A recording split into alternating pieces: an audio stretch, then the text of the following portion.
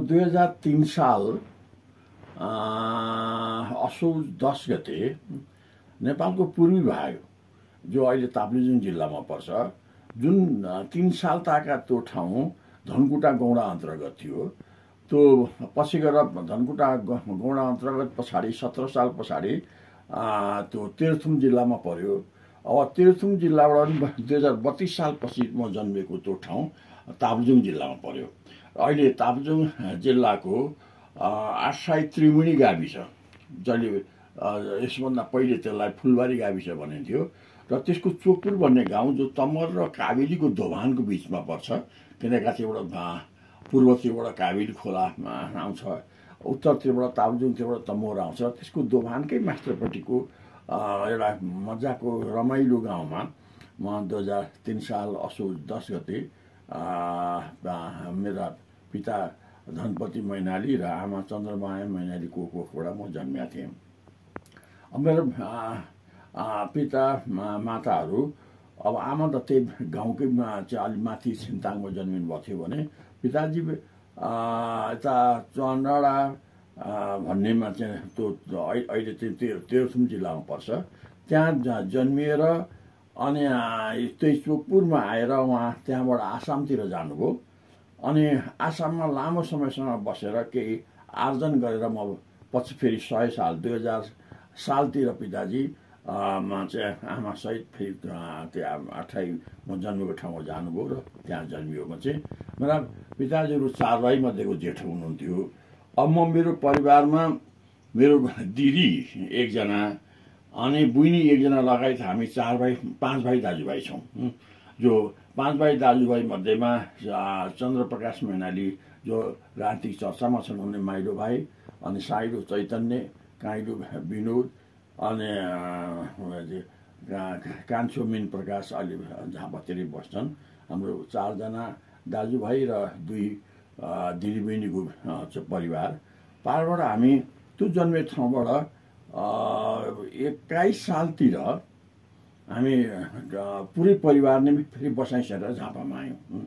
अब त्योभन्दा पहिले मेरो पिताजी त आसामतिर धेरै लामो बस्नुभयो। भरे म त पाहाडमै जन्मेँ। अनि आसामबाट त्यहाँको आर्थिक कारोबारलाई बेच्दै उहाँ झापातिर नै जग्गा जमिन किन्नु भएको थियो र त्यही पिताजीले किनेको जग्गा जमिनमा नै म बाल्यकालबाट नै चाहिँ 17 सालबाटै म त मधेस झरेका थिएँ। अब मेरो सामान्य प्रारम्भिक शिक्षा भनेको चाहिँ यो चोकपुरको अहिले चाहिँ गुप्तेश्वर माध्यमिक विद्यालय भन्ने छ। त्यो विद्यालयको प्रारूप भनेको गाउँमा सेउले पाठशाला, हिउँदे पाठशाला थियो। त्यहाँ मेम्बर मास्टर भन्नेले हिउँदीमा पढाउँथे र पछि गएर त्यो वर्षभरि गाउँकै मान्छेहरूले सहयोग गरेर पढाउने त्यो छाप्रे पाठशालामा म साक्षर भएको हुँ। अनि त्यही पछि छाप्रे पाठशाला बिस्तारै गएर प्राथमिक विद्यालय बन्यो र त्यही प्राथमिक विद्यालय पछि म शिक्षा मन्त्री भइसकेपछि त्यसले हाई स्कुलको मान्यता पाएर अहिले हाई स्कुलको रूपमा छ। अब मैले त्यहाँ 6 क्लाससम्म त्यो पाहाडमा पढिसकेपछि अब हामी बसाइँ सरेर पिताजीले हामीलाई झापामा लिएर आउनुभयो। झापामा म दुवागढी भन्ने ठाउँमा धुलबारीको नजिकै म चाहिँ अहिले त यो 4 आली आर्मी क्याम्प छ, त्यसको नजिकै दुवागढीमा हामी त्यहाँ बसाइँ सरेर त्यहाँ खेतीपाती गर्न थालियो र मैले त्यहाँ नजिकैको पाँतु चौधरी अहिले हाई स्कुल छ, त्यतिखेर त्यो पनि प्राइमेरी स्कुलै थियो। त्यो प्राइमेरी स्कुलमा पनि मैले पढेँ। अब हुँदै गएर पछि गएर म धुलबारी हाई स्कुलमा, जो झापाको धुलबारी बजार पुरानो बजार हो, त्यहाँ त्यो हाई स्कुलमा मैले 7 क्लास पढेँ। 8 क्लास मैले हेडोभा हाई स्कुलमा पढेँ र 10 क्लास चाहिँ एसएलसी मैले भद्रपुर हाई स्कुलबाट दिएँ हुँ। म चाहिँ अब यही सिलसिलामा झापामा कस्तो स्थिति रह्यो भने म घरको ठुलो छोरो। अब पिताजी अलिक उमेरमा धेरै सिनियर हुनुहुन्थ्यो, किन मेरो आमा पहिलेको ठुलो आमा बितेर दोस्रो आमामा चाहिँ दोस्रो श्रीमती बिहे गरेको मेरो आमा हुनुहुन्थ्यो भने आमाभन्दा पिताजीको उमेर निकै फरकै थियो। त्यही भएको नातामा मैले घरको कारोबार पनि कतिकति हाई स्कुलमा होइन, म प्राइमेरी स्कुल हुँदैदेखि घरका धेरै कारोबार मैले सम्हाल्दै आउनु परेको थियो। अब मलाई पोलिटिक्सको अङ्कुरणको बारेमा मलाई के सम्झना छ भने म धुलाबारीमा हाई स्कुलमा 7 क्लासमा पढ्दाखेरि त्यहाँ विद्यार्थी युनियन गठनको प्रक्रिया सुरु भएको थियो। हाई स्कुलमा विद्यार्थी तहबाटै अहिलेको जस्तो विद्यार्थीको राष्ट्रिय स्तरको युनियन बनाएर त होइन, विद्यालयमा त्यहाँको हेडमास्टर चाहिँ अलिक डेमोक्रेटिक खालको भएको होला। म चाहिँ विद्यार्थी युनियनको गठनको सिलसिलामा पहिलोचोटि त्यहाँ विद्यार्थी युनियनको सभापतिको हैसियतमा म उम्मेदवार उठेँ। अनि तर संयोग के पर्यो भने अन्तिममा 10 मत कि 12 मतले झन् 300 मैले 200 मत पाएँ। 200 आधारीमा मलाई 10 मत जितेर अर्को साथीले विजय हासिल गर्यो, म विजय हासिल गरिनँ। त्यहाँदेखि राजनीतिक रूपमा अलिक टिममा जाने सोच चाहिँ अलिक विकास हुन थाल्यो। यसको साथसाथै राजनीतिमा प्रवेशमा अर्को मलाई प्रभाव भने विद्यार्थीकालको यो प्रभाव हो। अर्को प्रभाव भने मेरो पिताजी अलिक उदार जमिनदार खालको हुनुहुन्थ्यो।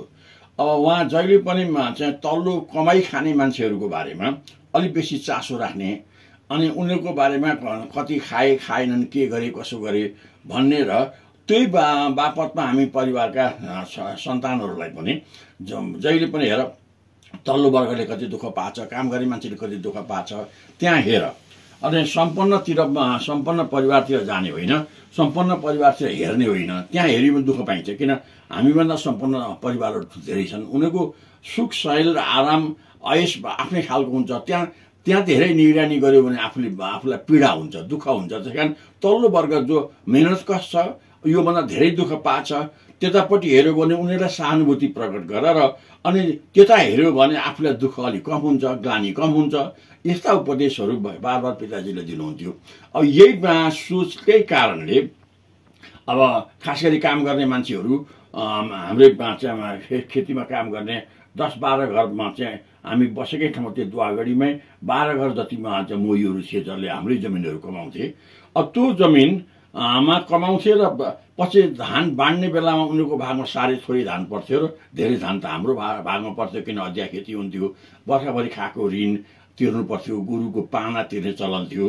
चाहिँ यी सबै कुरो गर्दा थोरै उनीहरूले चाहिँ सानो हिस्सा उनीसँग करिब 20-25% हिस्सा मात्रै उत्पादनको उनको घरतिर जान्थ्यो भने हाम्रोतिर चाहिँ झन् 70-75% उत्पादन हाम्रोतिर आउँथ्यो। त्यसले कमाई खाने मान्छेहरूको अनुहार अँध्यारो हुन्थ्यो। अनि अब उनीहरू अम्ला भाँच्दै त्यो धानलाई आफ्नो घरतिर लान्थे र त्यसलाई बिक्री बर्तन गर्ने, लुगा लाउने, आफै अरू खर्चतिर जान्थे। अब करिब माघमा धान लिएर गएपछि वैशाख हुँदा नहुँदै उनीहरूको घरको अन्न सकिन्थ्यो र फेरि हाम्रै अन्न चाहिँ पैँचो लिएर उनीहरू जीविका गर्थे र अर्को साल कमाएर त्यो तिर्थे। त यसले मलाई जहिले पनि जसले काम गर्छ धेरै, हाम्रोभन्दा उनीहरू धेरै काम गर्ने, हाम्रोभन्दा धेरै उनीहरू काम गर्ने, उनीहरूकै भागमा चाहिँ अन्न कम हुने र हाम्रो भागमा धेरै हुने, यो युवा मनस्थितिमा बडो गहिरो गरी मलाई गढ्यो। चाहिँ यो किन यस्तो भएको होला? जसले काम गर्छ, काम गर्नेकै भागमा चाहिँ धेरै अन्न पर्ने कुन पद्धति आउला, कुन सिस्टम आउला, यस्तो खुल्दुली त्यो युवा अवस्थामा भएकै बेला म त्यतिखेर भद्रपुर हाई स्कुलमा पढ्थेँ 9-10 क्लासमा। अब त्यहाँमा यही खुल्दुलीकै बेलामा मैले भद्रपुर हाई स्कुलको नजिकै एउटा पुरानो भद्रपुर पुस्तकालय भन्ने थियो। त्यो पुस्तकालयमा राधाकृष्ण घोष त्यसको लाइब्रेरियन थिए, जो मेरो अनेकौँ कारणले उनी हाई स्कुलमा पढ्दा अनि के भएर तिनीसँग दोस्ती बन्यो। उनले नै त्यो दोस्ती भएको कारणले लाइब्रेरीमा भएका किताबहरू बडो सजिलो गरी पढ्न दिन थाले। त्यहाँ मैले के देखेँ भने 2टा दराजमा चाहिँ प्रतिबन्धित पुस्तकहरू राखेका थिए। अब बाहिर प्रतिबन्धित भनेर लेखेका थियो। अनि तिनीहरू ती प्रतिबन्धित पुस्तकहरू चिन्जानको आधारमा मलाई तिनीहरू ती पुस्तकहरू निकालेर मान्छे नभएको बेला दिने गरे। त्यहीँबाट मैले कम्युनिस्ट साहित्य पढ्न पाएँ। मैले यो कम्युनिस्ट पार्टीको घोषणा पत्र जो कार्ल मार्क्स र एङ्गेल्सले घोषणा गरेका थिए, त्यो नेपालीमा पुष्पलाल पिएलले अनुवाद गरेको घोषणा पत्रको नेपाली भाग पनि त्यहाँ रहेछ। त्यस्तै अरू धेरै मान्छे विद्रोही साहित्यहरू त्यहाँ थिए र त्यो लुकी छुपी त्यो पढ्दै म चाहिँ एउटा वाम चिन्तनमा मैले के देखेँ भने सैद्धान्तिक रूपले भने यो किसान र जमिनदारको बिचको शोषण, जसले धेरै काम गर्छ उसले थोरै पाउनु चाहिँ उसको श्रम माथिको शोषण हो भन्ने कुरोले प्रभाव पार्दै गएपछि म त्यहाँको त्यतिखेर भर्खर यो 20-21 सालतिरको कुरो हो। 21-22 सालतिरको कुरो हो। त्यहाँ भर्खर डेमोक्रेटहरूको पनि चहलपहल सुरु भएको थियो, नेपाली काङ्ग्रेसको चहलपहल पनि सुरु भएको थियो। र त्यो चहलपहलभन्दा मलाई वामपन्थी चहलपहलले यो किसानको समस्या समाधान गर्छ भन्ने दिमागमा पर्न थाल्यो।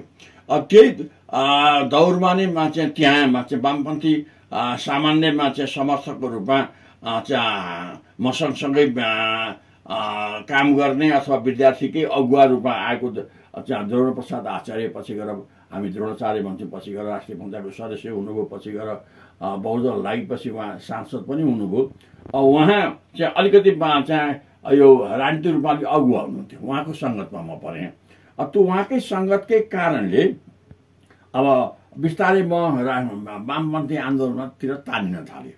अब यो वामपन्थी आन्दोलनतिर तानिने सिलसिलामा नै त्यहाँ के भने 25 सालतिर मलाई लाग्छ, मैले भर्खर एसएलसी दिएको थिएँ। एसएलसी दिइसकेपछि अब त्यहाँ झापामा एउटा विद्यार्थी आन्दोलन भयो, गौराजा भन्ने एउटा ठाउँमा चाहिँ हाई स्कुल थियो। त्यो हाई स्कुलमा त्यतिखेरको चाहिँ एसपी शैलेन्द्र भन्ने पुलिसको एसपी थिए। त्यो एसपी त्यहाँ घुम्न जाँदा विद्यार्थीहरूले चाहिँ एसपीलाई सायद के भने के कसो हो, अनि सायद हो कि एसपी त्यहाँ इँटामा ठोकिएर के भएर लडेछन्। विद्यार्थीहरूले ताली लगायो, चाहिँ एउटा हाई स्कुलको केटाकेटीहरू अब अर्को लड्दाखेरि उठाउन दियो भन्दा पनि ताली लगायो। ताली लगाएपछि पुलिस झक्कियो, अफिसर झक्किएर चाहिँ विद्यार्थीहरूलाई लाठीचार्ज गर्यो। लाठीचार्ज गरेपछि विद्यार्थीहरू घायल भए। यसको विरोधमा जिल्लाव्यापी रूपमा डेमोन्स्ट्रेसन भयो चाहिँ हाई स्कुलका विद्यार्थीहरूको बिचमा। झन्डै त्यतिखेर 9-10वटा हाई स्कुलहरू थिए झापामा। ती सबै विद्यार्थीमा कोही आंशिक कायम पूर्ण रूपमा विद्यार्थीहरूले हडताल गरे। यो हडतालले अब पछि गएर त्यस हडतालकै सिलसिलामा त होइन, सायद त्यसको सूर्यबहादुर थापा प्रधानमन्त्री अनि कुनै कामले पनि झापामा आएको थिए। र झापामा आएपछि सूर्यबहादुर थापा फर्किने बेलामा एयरपोर्टमा हाम्रो विद्यार्थीको जुलुसले त्यो प्लेनलाई एकछिन रोकिदियो। करिब आधा घन्टा जति प्लेन रोकेपछि भरे पुलिसले आएर ठाङठाङ हुनुको मान्छे लट्ठीसट्ठी बजारेपछि हामी एयरपोर्टबाट बाहिर आयौँ र प्लेन उड्यो। त्यो प्लेन उड्ने बित्तिकै प्रधानमन्त्रीको प्लेन रोकियो भनेपछि अब यहाँ राजधानीमा त्यसको चर्चा हुन थाल्यो। र त्यसलाई के ठानेछन् भने केन्द्रमा बस्नेहरूले यो चाहिँ त्यतिखेर भारतमा यो 25 सालतिरको कुरो, भर्खर नक्सलाइट मुभमेन्टहरू चर्किन थालेको थियो, चाहिँ वामपन्थी आन्दोलन चर्किँदै थियो। र अब भारतीय नक्सलाइट मुभमेन्टकै प्रभाव हो भन्ने तर्क राखेर अब केन्द्रबाट डिआइजी गरेर छानबिन गर्न थाल्यो। त्यहाँ छानबिन गर्ने सिलसिलामा मलाई लाग्छ म लगायत हामी त्यहाँ थुप्रै हाम्रो त्यो द्रोणाचार्य, रामबाबु, नेपाली काङ्ग्रेसको रामबाबु प्रसाई, दिव्य भुटेल लगायतका काङ्ग्रेसका अलिक प्रौढ मान्छेहरू र वामपन्थी अलिक सिनियर मान्छेहरू गिरफ्तार भए। अब हामी युवा मध्येमा चाहिँ मलाई लाग्छ हामी 7-7 युवाहरूलाई पक्रेर कसैलाई जेल लगेको, हामी 4-5जनालाई चाहिँ पुलिसमा लगेर चाहिँ कस्टडीमा थुन्यो। अनि त्यो डिआइजीले के डिआइजी भन्ने थियो, डिआइजीले हामीलाई लगेर चाहिँ हामी 4जना थियौँ, मैले नाम त अलिक धेरैको बिर्सिँदै गएँ। 4जना धेरै केरकार गरेर तिम्रो लाल हौ भन्न थाल्यो भन्छ। अब त्यो लाल भन्ने शब्द मैले पहिलोचोटि त्यही सुनेको थिएँ भन्छ। अनि तिम्रो लाल हौ, रेड ब्यान्डिट हौ भन्छ, तिम्रो नक्सलाइटले उठाएको हो भन्ने कुरा गर्यो। यस्ता शब्द मैले पहिलोचोटि त पुलिसको मुखबाट त्यही सुनेको थिएँ। यो के भने हो त्यो थाहा पनि थिएन। म सँगसँगै एकजना राजेन्द्र चापागाई जस्तो लाग्छ, उहाँ पनि गिरफ्तार हुनुभएको थियो। उसलाई यस्ता कुराहरू अलिकति थाहा रहेछ, मलाई त्यो पनि थाहा थिएन। अब त्यो राजनीतिक शब्दावलीले त्यति गरेर हामी इनोसेन्ट नै थियौँ, हामीलाई केही सम्पर्क त थिएन। अनि हल्कादय गरेर बेलुका हामीलाई छोडिदिएपछि अब त्यो राजनीतिक उत्सुकताले हामीलाई खास गरी मलाई पिर्न थाल्यो। के हो रेड ब्यान्डिट भने के हो, चाहिँ यो कम्युनिस्ट भने के हो, अनि चाहिँ यो नक्सलाइट भने के हो। यो सोचले पनि मलाई अलिक बेसी प्रभावित पर्दा लाइब्रेरीबाट पढेका चिज र यी कुराहरूको बिचमा के तारतम्यता हुन थाल्यो। त्यही तारतम्यताले म त्यहाँभन्दा बिस्तारै पछि गएर विद्यार्थी आन्दोलनमा म सक्रिय हुन थालेँ। र अब त्यतिखेर हाई स्कुल पास गरेपछि 25 सालमा हाई स्कुल पास गरेपछि 26 साल सुरुमा म मेची कलेजमा पढ्न थालेँ। मेची कलेजमा पढ्दै म मेची कलेजको त्यहाँ स्वतन्त्र विद्यार्थी युनियन थियो। स्वतन्त्र विद्यार्थी युनियनको म सभापति छानिएँ। सभापति छानेपछि म विद्यार्थी नेता भएँ। अब विद्यार्थी नेता हुँदै म वामपन्थी पनि भएँ। अब वामपन्थी भएपछि अब पहिलोचोटि मलाई लाग्छ मेची कलेजमा प्यानलाइज रूपले काङ्ग्रेस र कम्युनिस्ट त्यतिखेर त्यतिखेर नेभी सङ्घ बनिसकेका त थिएन, तर काङ्ग्रेस र कम्युनिस्ट कम्युनिस्टको अखिल चाहिँ बनिसकेका थियो। अनि राष्ट्रपति त्यहाँ सङ्गठन थिएन, भित्री रूपमा थियो। अनि हामी त्यो अखिललाई भूमिका भित्री रूपमा सञ्चालन गर्थ्यौँ। त्यो अखिल सञ्चालन गर्दा गर्दै हामीले युथ लिग बनाउन थाल्यौँ। अब हुँदै त्यहाँ झापैमा चाहिँ एउटा मान्छेभित्र भूमिगत रूपमा कम्युनिस्ट पार्टी रहेछ, त्यो कम्युनिस्ट पार्टीको सम्पर्कमा पुग्यो। कम्युनिस्ट पार्टीमा गोपाल कृष्ण परसाई त्यहाँका नेता थिए, अनि यो द्रोणाचार्य पनि त्यसको नेता रहेछन्। मलाई लाग्छ यिनै गतिविधिमा लाग्दै त्यो सोभियुमा सभापति हुने बेलामा विद्यार्थी आन्दोलन चाहिँ अब त्यतिखेर यो सुस्ता महेशपुरमा भारतीय हस्तक्षेप भयो भनेर चाहिँ अब त्यो विद्यार्थीहरूले हामीले आन्दोलन गऱ्यौँ। अब धान निकासी बन्द गर्नुपर्छ, किनकि देशमा जिल्लामा भोकमरी चल्यो भनेर निकासी बन्द गर्ने आन्दोलन गर्न थाल्यौँ। त्यसमा पुलिसहरूले दमन गर्न थाल्यो। अब यिनै परिवेशमा हामी अझ सक्रिय हुँदै जाँदाखेरि अब त्यो विद्यार्थी आन्दोलनमा त्यतिखेर त कम्युनिस्ट पार्टीको सेल त त्यहाँ केही पनि रहेनछ।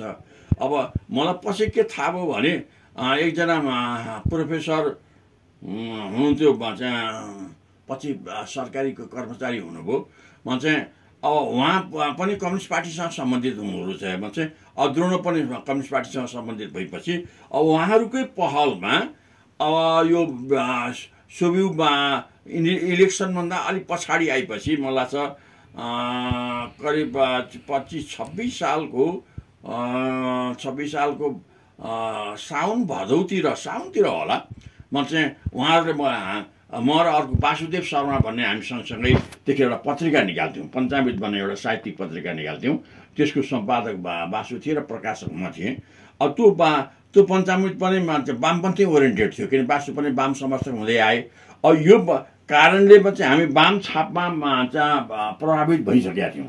अब वाम प्रभावमा भइसकेपछि अब यो द्रोणाचार्य र हाम्रो गोपाल कृष्ण परसाई, ती अर्का हाम्रो प्रोफेसर, मैले अहिले ठ्याक्कै नाम बिर्सेँ, हामी 3-4 जनालाई र एक दिन रातिमा चाहिँ यो द्रोणाचार्यले लगेर चाहिँ त्यो हाम्रो प्रोफेसर साहबको डेरामा लामो कुरो गोपाल कृष्णले कम्युनिस्ट पार्टीको बारेमा, आन्दोलनको बारेमा बताएर हामीलाई कम्युनिस्ट पार्टीको सदस्यता दिए।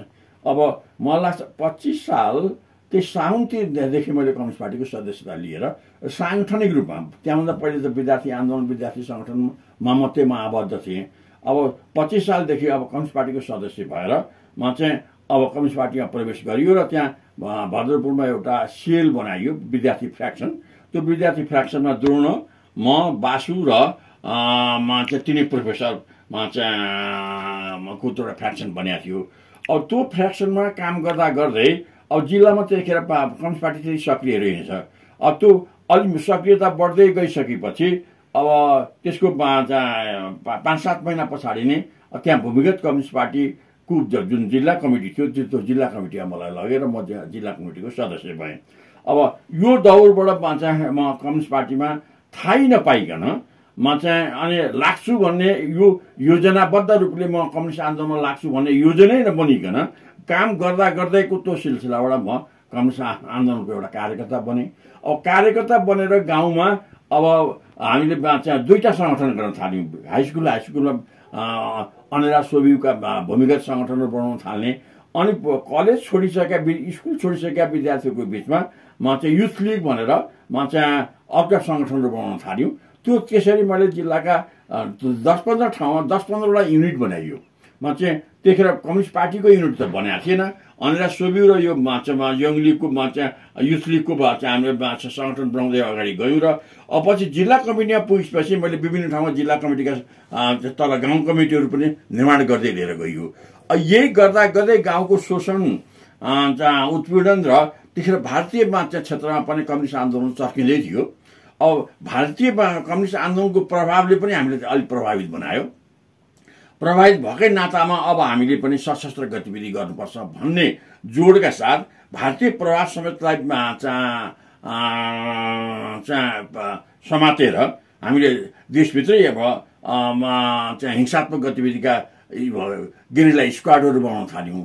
त्यो गेरिला स्क्वाड, जिल्ला कमिटीको मार्फतमा गेरिला स्क्वाड, पछि गएर त्यो जिल्ला कमिटी पनि छोडेर अब मलाई लाग्छ कि 28 सालको वैशाख जेठतिर हामीले अब त्यो जुन कम्युनिस्ट पार्टी थियो, मनमोहनज्यूहरूको नेतृत्वको कम्युनिस्ट पार्टी थियो, त्यसलाई पनि छोडेर अब हामीले अर्को एउटा कोअर्डिनेसन केन्द्र भन्ने एउटा सानो सङ्गठन, जिल्ला स्तरको सङ्गठन बनाएर त्यस मार्फत हामीले गेरिला स्क्वाडहरू निर्माण गर्न थाल्यौँ र त्यो गेरिला स्क्वाडले विभिन्न जिम्मेदारहरूमाथि हमला गर्ने, हिंसात्मक गतिविधि गर्ने आन्दोलनमा हामी लाग्यौँ। अब यसरी हेर्दा हेर्दै एउटा सामान्य म चाहिँ किसान परिवारको मान्छे, अनि अब पछि गएर अलि जमिनदारी हाइफाइमा पनि पुगिसकेको मान्छे, एजुकेसनमा हाई स्कुल र म भर्खर आईमा पढ्दै गरेको मान्छे, त्यो मान्छे राजनीतिमा अथवा व्यवहारमा चाहिँ घस्रिँदै अगाडि जाँदा सशस्त्र गतिविधि हाँक्ने नेताको रूपमा परिणत भइयो। त्यस रूपले नै झापामा मैले पहिलोचोटि त्यो कोअर्डिनेसन केन्द्र बनाएर त्यसको सचिवको रूपमा जिम्मेवारी पनि मैले बोकेँ र त्यसैको नेतृत्वमा झापामा हिंसात्मक गतिविधिहरू चल्न थाल्यो। अब त्यो हिंसात्मक गतिविधिमा भारतीय प्रभाव पनि जोडिएर आयो, किन नक्सलबाडी नजिकै थियो इन्डियामा, उत्तरपट्टि र उल्लो गाउँ र पल्लो गाउँ जस्तो हुने, अनि भारतीय नेताहरू पनि कहिले कहिले यता आउने, हामी पनि उतापट्टि कहिले कहिले गएर उनीहरू कुराहरू सिक्ने, यो कुरो सिकाइकै आधारमा यहाँको कम्युनिस्ट आन्दोलन चर्किन थाल्यो र अब हिंसात्मक गतिविधिमा त्यहाँ 1, 2, 3, 4 गर्दै विभिन्न जमिनदारहरूमाथि हमला बोलियो। चाहिँ अब 5-7 जना जमिनदारहरू त जिम्मेदारका साना जिम्मेदार, अलि ठुला जिम्मेदार माथि हमला बोलिसकेपछि अब पछि गएर सरकारी दमन सुरु भयो। सरकारी दमन सुरु भएपछि हामी सबैजना भूमिगत थियौँ, सरकारले पक्रिन सकिरहेका थिएन। यही बेलामा हाम्रा अगुवाहरू चाहिँ रामनाथ दाहाल, नेत्र घिमिरे, वीरेन्द्र सिंह राजवंशी, अब त्यतिखेर वीरेन्द्र सिंह राजवंशीको त्यो आन्दोलनमा निर्णायक महत्त्वपूर्ण भूमिका थियो अरूको भन्दा पनि। उहाँ मास लिडर टाइपको मान्छे, पहिले पञ्चायत ट्रेनिङ अफिसरको रूपमा त्यो पिटिए भन्थ्यो, पिटीको रूपमा काम गर्नुहुन्थ्यो। त्यो पिटिए छोडेर उहाँ आन्दोलनमा लाग्नुभयो। राजवंशी जनजातिको अलिक सम्पन्न परिवारकै मान्छे थियो र त्यतिखेर रामनाथ दाहाल पनि जमिनदारमा चाहिँ शैलीको 20-25 बिघा जमिन भएको, अलि हाइफाई राम्रै भएको, अनि अलिक चाहिँ सक्रियता पनि राख्ने, अलिक अध्ययनशील पनि भएको उहाँ पनि हुनुहुन्थ्यो। त यिनीहरू मध्येमा त्यो हाम्रो 5 जना अगुवाहरू चाहिँ अब अलिक पुरानो, अलिक अनुभवी नेताको रूपमा रामनाथ दाहाल थिए। अब मास लिडरको टाइपमा वीरेन्द्र सिंह राजवंशी, अनि गेरिला कमान्डर टाइपको स्वभाव भएको नेत्र घिमिरे, अनि युवाहरूको बिचमा सशक्त गतिविधि गर्न सक्ने कृष्ण कोयल र नारायण श्रेष्ठ, यी 5 जनालाई म भूमिगत हुँदै नै 29 साल फागुन 21 गते उहाँहरूलाई गिरफ्तार गरेर सुखानीमा लगेर मार्यो। सत्ताले मार्यो। गिरफ्तार गरेर जेल सार्ने नाममा मारिसकेपछि त्यसले एउटा आतंकमा जेलमा ल्यायो। धेरै केही कार्यकर्ता आन्दोलन छोडेर भागे पनि। अनि देशव्यापी रूपमा एउटा प्रतिरोधी चेतना अब को एउटा लहर अगाडि आउन थाल्यो। अब यसले के हो भने हामी आन्दोलनमा सङ्गठन त गर्दै थियौँ, त्यही हुँदै पछि गएर 30 साल हुँदैमा हामी म लगायत हर्क खड्का, नरेश खरेल, नारद वाग्ली, सीता खड्का लगायतको टिम हामी साउनमा 30 साल साउनमा गिरफ्तार भयौँ र हामी जेलमा गयौँ। अब बाहिर भएका साथीहरूले जति थिए त्यसमा चाहिँ मुख्यतः सिपी बाँकी थिए। त्यतिखेरसम्म सिपी म यही दौरानमा नै बिर्सेमा आन्दोलनमा भूमिगत भएर लाग्दै अब खानाको ठेगान भएन, अलि मिठै खाएर बसेर मान्छे खान पुगेन, गएर मलाई टिबी रोगले समात्यो। टिबी रोगले समातेर हिँड्नै नसक्ने अवस्था आएपछि मैले सचिव चलाउन नसक्ने भएँ। अनि सचिव खड्गौरीलाई सचिवको जिम्मेवारी दियो। उहाँले पनि सचिव चलाउन नसकेर जिल्लाबाट 2 महिना पछाडि नै सम्पर्कविहीन भएपछि सिपीले, मेरो भाइ र त्यतिखेर अगुवा कामबाट सिपीले सङ्गठन सम्हालेर अगाडि लानुभयो र म 30 साल साउनमा पुग्दा हामी त्यतिखेरका अगुवाहरू कोही मारियौँ, अरू केही जम्मै हामी गिरफ्तार भयौँ र पुराना मध्येमा सिपी मात्रै बाँकी रहनुभयो।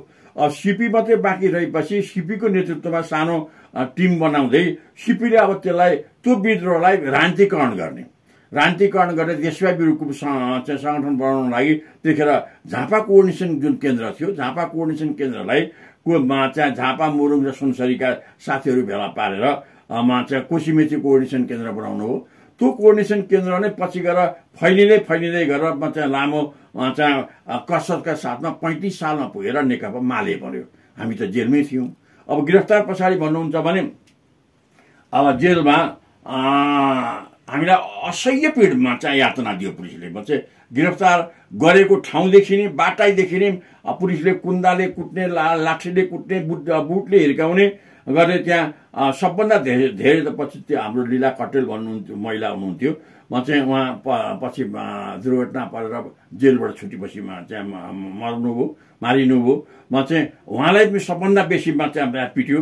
चाहिँ हाम्रो नरेश खरेललाई त्यस्तै बेसी कुटाइ, हर्केले पनि कुटे खायो, मैले पनि कुटाएँ। बाटैदेखि कुट्दै लगाएर उनले हामीलाई एसपी कार्यालयमा लगेपछि त 30 दिनसम्म बेलुका 2-2 घन्टा 3-3 घन्टामा चाहिँ शारीरिक यातना दिन्थ्यो। लौराले यातना दिन्थे, नाकाबाट हिलो खन्याए। अनि जे उनले पकाउनु पर्थ्यो त्यो पकाउन कोसिस गरे।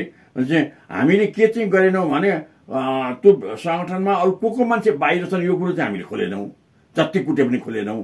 तर अरू उनीहरूले जे पकाउनु थियो उनले क्रिमिनल अपराधमा अथवा हिंसात्मक गतिविधिमा फसाउनको लागि त्यतिखेर एसपी चाहिँ शैलेन्द्र, त्यसो त्यहाँ एसपी थियो, त्यो सबभन्दा कुख्यात मान्छे पनि हो। चाहिँ अनि उनीहरूले भन्छ त्यहाँ हामी सबैलाई चाहिँ अब त्यो घटनामा गए पनि नगए पनि जान्मुद्दा लगाउनु भने प्रेरित गरेर हामी सबैलाई जान्मुद्दा लगाएर त्यहाँ जेलमा पठाए। जेलमा पठाइसकेपछि करिब हामी 30 दिनसम्म त चाहिँ अनवरत कुटाइ खाएर, दलन खाएर, खुट्टाका छाला जम्मै उकाएर, डँडामा भरि चोट पुगेको अवस्थामा हामी जेलमा पुग्यौँ। चाहिँ त्यो जेलमा पुगिसकेपछि जेलमा पनि अञ्चलाधीशले त्यतिखेर आङछेरिङ लामा भन्ने चाहिँ अञ्चलाधीश थिए। त उनी पनि कुख्यात खालको मान्छे र उनले नै पुलिसलाई पठाएर जेलभित्र पनि हामीलाई यातना दिने काम गरियो। चाहिँ अब 1 वर्ष पछाडि हामीलाई त्यहाँबाट काठमाडौँ जेल सरुवा गरियो। अब काठमाडौँ जेल सरुवा गरेपछि लाग्छ त्यहाँ आएपछि हाम्रो 2-4 जना साथीहरू बाहेक चाहिँ खास गरी मनकुमार गौतम बाहेक अरू धेरैले शारीरिक यातना पाएनन्। मनकुमारलाई चाहिँ त्यहाँ पनि ल्याएर उहाँ झापा पनि जेलमा पनि चाहिँ नरेश खरेल, मनकुमार, गौतम लगायतकालाई यातना दियो भने माथि काठमाडौँमा पनि त्यो यातना उहाँहरू धेरैलाई दिन थालियो भन्छ। तर अरू धेरैलाई शारीरिक यातना भनेको नेल लाउने, हतकडी लाउने, लिसिन नदिने, कोठामा थुन्ने कुरादेखि बाहेक लाटा भाटा लौरोले नै कुट्ने काम चाहिँ काठमाडौँमा आएपछि कम भयो। यही रूपले हामी काठमाडौँमा बस्यौँ। र अब काठमाडौँको जेलमा बसेपछि त्यहाँबाट काठमाडौँ जेलबाट हामीलाई कहिले नखु जेल लान्थ्यो, कहिले भद्रकोट जेल लान्थ्यो। अब हुँदै मलाई त 40 सालमा आइपुग्दा नपुग्दै हामीलाई फेरि ओलीलाई र मलाई काठमाडौँ जेलबाट ओलीलाई पोखरा र मलाई भैरवा जेलमा लिएर गयो भन्छ। त्यहाँ पनि अब त्यो के भन्छ सम्पर्क नहोस् भनेर त्यहाँ लिएर गए। र पछि 40 सालमा यतिखेर पनि अदालतले तोकेको सजाय छोडिसकेपछि पनि सरकारले हामीलाई नछोडेर फेरि शान्ति सुरक्षा ऐन लाएर 3 वर्ष छोड्यो। त्यसपछि म 43 सालमा जेलबाट छुटेँ। अब त्यसको केही पछाडि भन्छ ओलीजी पनि जेलबाट छुट्नुभयो। अब चाहिँ मलाई चाहिँ हामी त्यो जेलमा नै हामीले राजनीतिका धेरै कुराहरू सिक्यौँ। नेपाली काङ्ग्रेसका धेरै नेताहरूसँग जेलमा नै भेट भयो। जेलमा चाहिँ अब कृष्ण प्रसाद भट्टराईसँग जेलमै भेट हो। अहिले चाहिँ रामचन्द्र पौडेल जो अहिले राष्ट्रपतिका उम्मेदवार छन्, सायद आज चुनाव पनि छ, चाहिँ उहाँलाईसँग पनि हाम्रो जेलमै सहकारी भएको। शेरबहादुरजीसँग त जेलमा हामी सँगै बस्यौँ। चाहिँ काङ्ग्रेसका धेरै नेताहरूमा चाहिँ मैले त सबैको नाम त अहिले याद पनि भएन। त धेरै काङ्ग्रेसका नेताहरूसँग, चाहे उता पाल्पा जेलमा हुँदा पनि मैले काङ्ग्रेसका नेताहरूसँग भयो, यता भैरवा जेलमा पनि काङ्ग्रेसका नेताहरूसँग, वीरगञ्जमा पनि धेरै काङ्ग्रेसका नेताहरूसँग सँगै बस्यो। अनि राजनीतिक बहस, वाद विवाद, चेतना आदि सारा कुराको एक किसिमको राजनीतिक प्रशिक्षण, अनि राष्ट्रिय चिन्तनको सोचको विकास भनेको त मैले त वास्तवमा जेलमै धेरै सिकेँ हो। किन बाहिर आन्दोलनमा एउटा सुरिलो स्वर बाहेक राजनीतिक चिन्तनको सम्पर्कको दायरा त थिएन। त त्यो धेरै कुरो त हामीले जेलमा सुन्यौँ। जेलमै सिकियो। र म 43 सालमा जेलबाट छुटेर बाहिर आइसकेपछि ठुला नेताहरूसँग, साना प्रधानसँग, वामपन्थीमा चाहिँ यतापट्टि चाहिँ हाम्रो मनमोहनजीसँग थुप्रै नेताहरूसँग बाहिर भेटघाट भयो, वामपन्थी नेताहरूसँग भेटघाट भयो, विष्णु मानलसँग भेटघाट भयो, गणेशमानजीसँग भेटघाट भयो, भट्टराईसँग जेलमा सँगै थिए। यी सबै नेताहरूसँग भेटघाट गरेर एउटा अब संयुक्त मोर्चा बनाएर पञ्चायतको विरुद्धमा जाने एउटा वातावरण बन्यो। पार्टी चाहिँ कस्तो थियो भने मैले अघि भने म झापामा हामी जेलमा पर्दाखेरि सिपी त्यो कोर्डिनेसन केन्द्रमा चाहिँ झापा कोर्डिनेसन केन्द्रको सचिव थिए र उनकै पहलमा त्यो कोर्डिनेसन केन्द्रबाट पछि 35 सालमा पुगेर नेकपा माले बन्यो।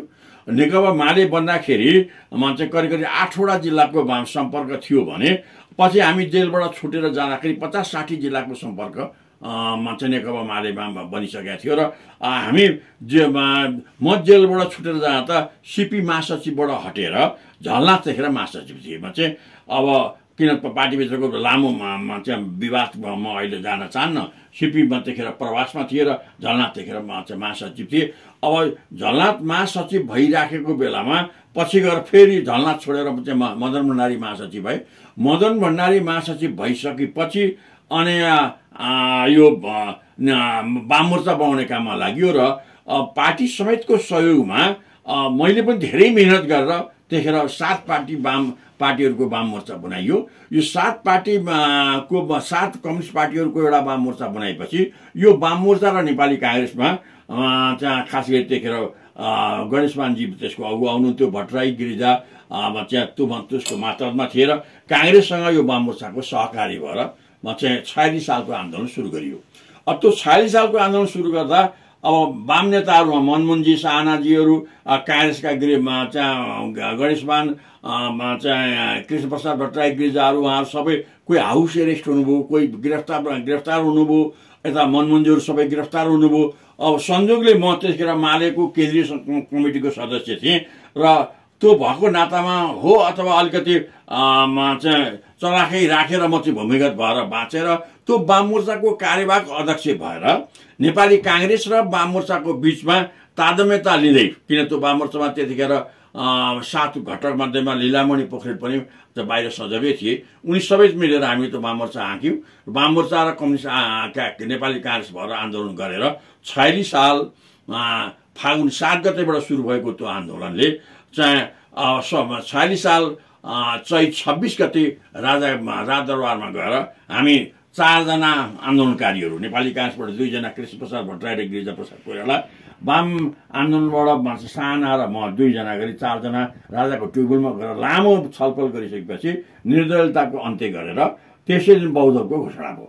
त्यो बहुदलको घोषणा भइसकेपछि त्यही बहुदलको घोषणा पछाडि नै चाहिँ अब पञ्चायतका धेरै निकायहरू त बन्द भएका थिएनन्। अब त्यसमा त्यतिखेरको त्यो आन्दोलनमा मलाई चाहिँ धेरै महत्त्वपूर्ण प्रभाव र अडान भनेको गणेशमानजीको थियो।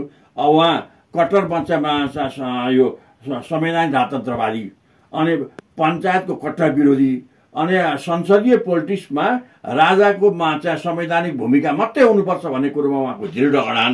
यही कारणले नै चाहिँ आन्दोलनलाई 26 गते पछाडि पनि पञ्चायतका निकायहरू भङ्ग गराउनको निम्ति चाहिँ काङ्ग्रेसको गणेशमानजीको पहलमा सबै वामहरू लागेर आन्दोलन भएपछि अब 47 साल वैशाखमा पुग्दा नपुग्दै पञ्चायतका सबै निकायहरू भङ्ग भए र कृष्ण प्रसाद भट्टराईको नेतृत्वमा बहुदलवादी नेताहरूको पहलको सरकार बन्यो।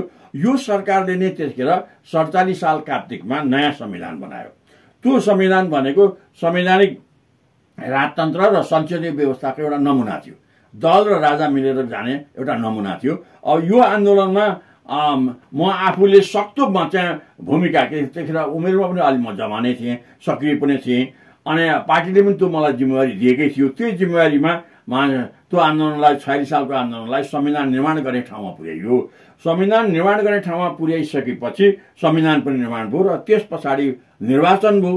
अब निर्वाचनमा 48 सालको पहिलो निर्वाचनमा म झापाबाट सांसद भएँ, म चाहिँ निर्वाचित भएर आएँ। अब त्यो पहिलो सांसदमा त हामी नेकपा माले सरकारमा गएन। दोस्रो निर्वाचनमा नेपाली काङ्ग्रेसले चाहिँ त्यो पुरा कार्यकाल गिरिजा प्रसाद प्रधानमन्त्री भए, पुरा कार्यकाल चलाउन सकेनन्। उहाँहरूको अन्तर्ध्वंसले गर्दा पार्लियामेन्ट भङ्ग भयो।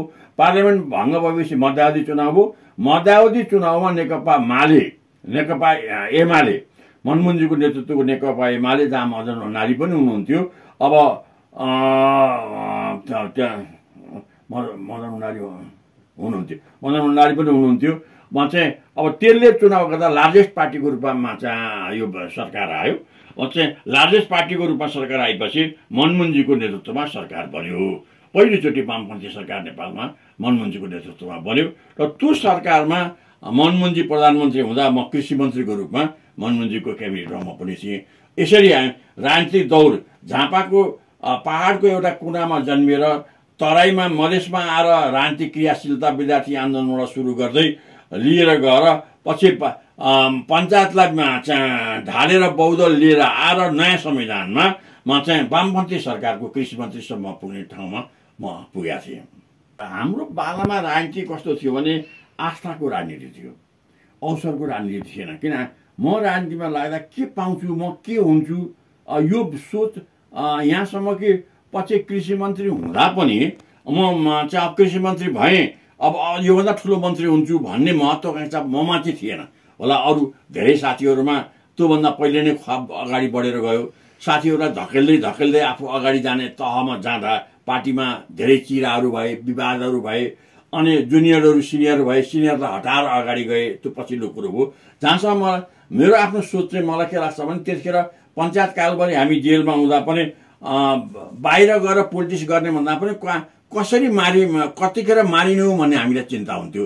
त मर्दाखेरि एउटा स्वाभिमानपूर्ण रूपले कसैको चाकरीमा नगइकन मर्ने सोचमा हामी कम्पिटिसन गर्थ्यौँ। त्यस खालको राजनीति लिएर स्वाभिमानपूर्ण मृत्युवरण गर्ने सोचका साथ हामी जेलमा 14 वर्ष म जेलमा बसेमा चाहिँ अब त्यसबाट म नयाँ पिँढीलाई के भन्न चाहन्छु भने अब त्यतिखेर के थियो भने आस्थाको राजनीति थियो, अवसरको राजनीति थिएन। जस्तो अहिले के देख्नुहुन्छ भने अब आज मान्छे एउटा पार्टीमा जस्तो प्रधानमन्त्रीकै कुरो भने काङ्ग्रेससँग लगाएर प्रधानमन्त्री पाइन्छ कि एमालेसँग लगाएर प्रधानमन्त्री पाइन्छ। दिनदिन प्रधानमन्त्रीको साटाफेरमा नेताहरू लागेका छन्। चाहिँ अब अरू काङ्ग्रेसका नेताहरू पनि त्यही कतार आउँछ प्रधानमन्त्री पाउने। अनि प्रधानमन्त्री पाइसकेपछि अब देशमा जनताको हित गर्ने होइन कि आफ्नो पार्टीलाई कसरी बलियो बनाउने, पैसा कसरी कमाउने र अर्को चुनाव कसरी जित्ने दौडमा अहिलेको पोलिटिक्स छ। त्यतिखेर हामीले चाहिँ सुरु गरेका पोलिटिक्स भनेको कसरी बलिदान गर्ने, और धेरैमा धेरै जनताको विश्वास कसरी जित्ने, अनि जनताको विश्वास जितेर म चाहिँ एउटा आस्थाको पोलिटिक्सलाई कसरी फैलाउने भन्ने कुरो थियो। त्यही आस्थाको पोलिटिक्सको आधारमा बनेको त्यतिखेर कोर्डिनेसन केन्द्र पछि बनेको नेकपा माले पछाडि बनेको नेकपा एमाले, त्यसको जुन बेस अहिले पनि देशमा छ। म चाहिँ त्यो जति चिरा बनाए पनि त्यो बेसले अहिले पनि कम्युनिस्ट आन्दोलनको जग बनाएको छ। जस्तो माओवादीको आन्दोलन र माओवादीको संगठन अहिले पनि चिरा छ, छिया छ भन्छ। अथवा तल्लो वर्गमा तल्लो कमिटीको गतिशीलता त्यति राम्रो छैन जति नेकपा एमालेको अहिले पनि छ। त्यो एमालेको त्यो गतिशीलता, त्यो संगठन को सुदृढताको एउटै कारण के हो भने त्यहाँका अहिले पनि तल प्रान्त र जिल्लाका धेरै कार्यकर्ताहरू अलि आस्थामा बाँधिया छन्। चाहिँ अवसरमा भन्दा पनि आस्था खोज्ने मान्छे, आस्थामा लाग्ने मान्छे छन्। र त्यही पोलिटिक्स भनेको आस्थाको पोलिटिक्स नै पोलिटिक्स हो, अवसरको पोलिटिक्स त्यो होइन।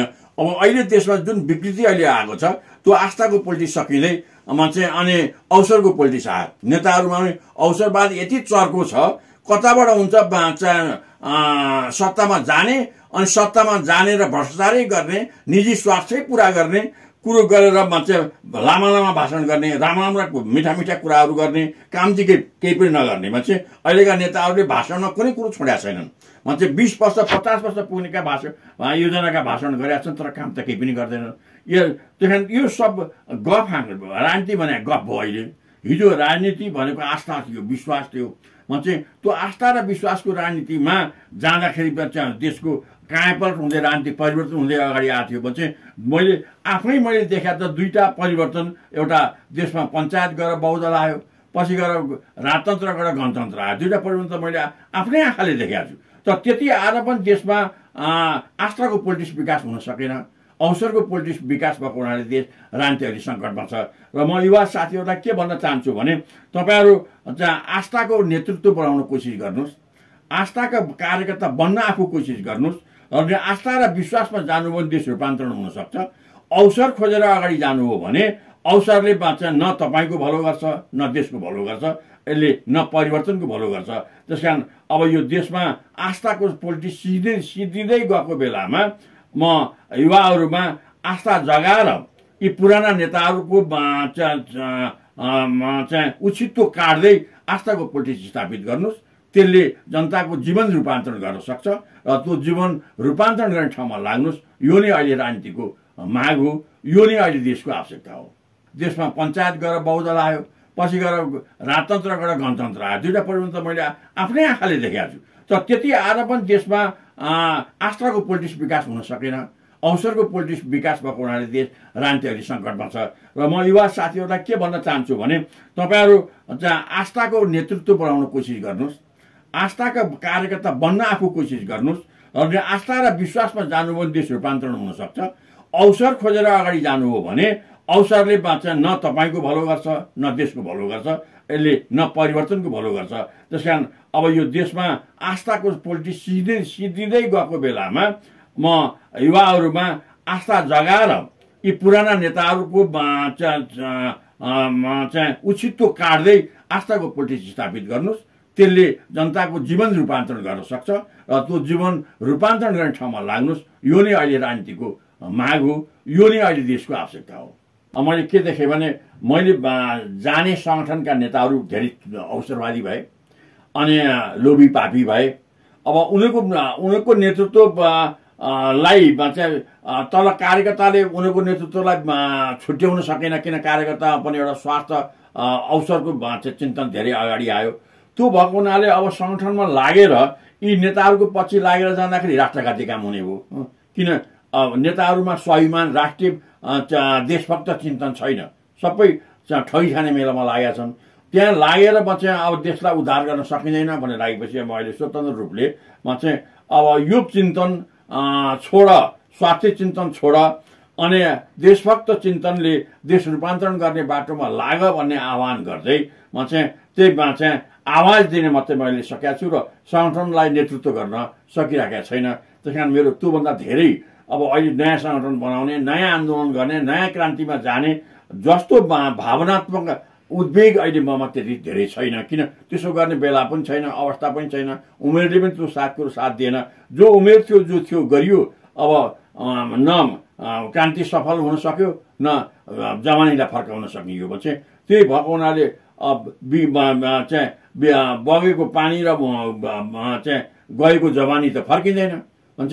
त्यही भएर अब चिन्ता र व्यथा प्रकट गर्नेदेखि बाहेक अर्को योजना देश रूपान्तरण अहिले नै लागेर म फेरि नयाँ सपना बाँड्न सक्छु त्यो कुरो पनि मैले त्यति सोचिराखेका छैन।